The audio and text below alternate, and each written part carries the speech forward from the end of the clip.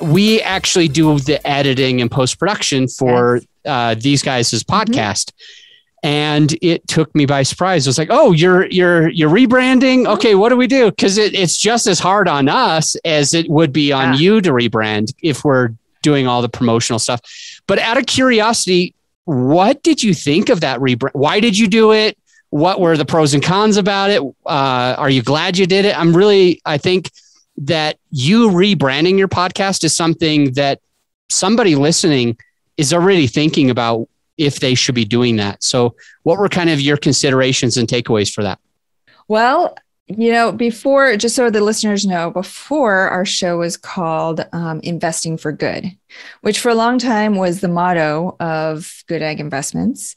And when we sat down to think, it was probably maybe a year into the show.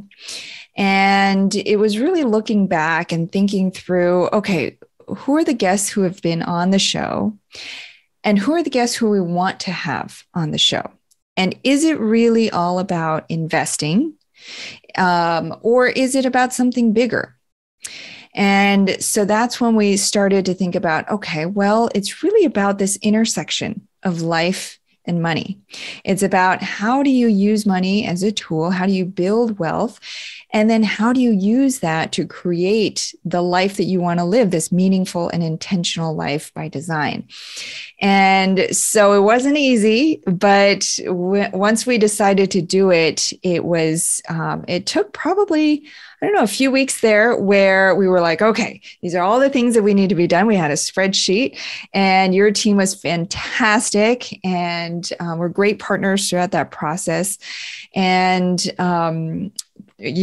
overall, I'm very happy that we did the rebrand because now it opens up the range of what we cover in the show. So it signals to people currently listening to the show as well as future listeners that, hey, this isn't just about investing. Some people are intimidated by investing. They think it's not right for them, or they hear investing for good and they think, oh, that's impact investing.